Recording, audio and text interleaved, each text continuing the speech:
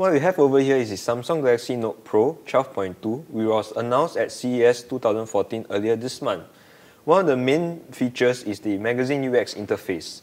Now let's take a tour of its new features. The Samsung Magazine UX interface is inspired by the app Flipboard. Basically, it allows you to customize your home page with applications, social networks, and newsfeed. The home page allows you to add up to 6 applications or widgets at one time, and you can resize them according to your preference. You can even change the layout. You can revert back to the usual Android home screen by swiping, pinch and zoom, and setting it as the home page.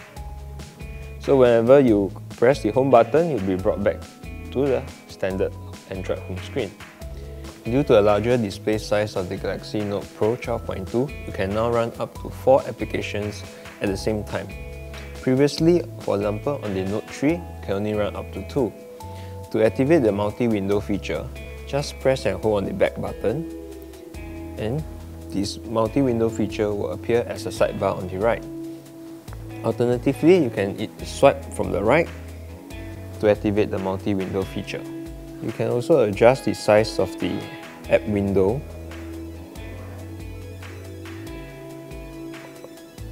or change the location.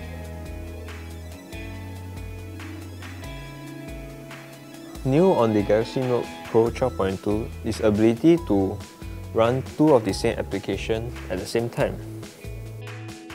This feature also allows you to insert content from one application to another easily. Samsung modified the software keyboard on the Galaxy NotePRO 12.2 to mimic that of a full-size keyboard. As you can see, it contains many of the functions and features of a normal size keyboard, such as the caps lock and common keyboard shortcuts such as Ctrl+C, Ctrl+V, Ctrl+A and Ctrl+X. So for example, you want to copy a word from the browser to a text message.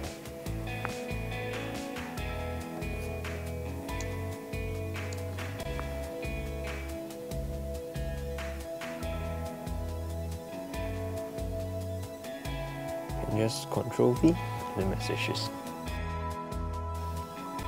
You can also split the layout of the keyboard to the split keyboard if you are using the tablet in 2 hands and want to continue typing. Many people have been asking Samsung to revamp its interface, and there you have it, the new Magazine UX interface that debuted on the Galaxy NotePRO and Tab Pro tablets. This new interface is also expected to be seen on the next Galaxy S5 smartphone.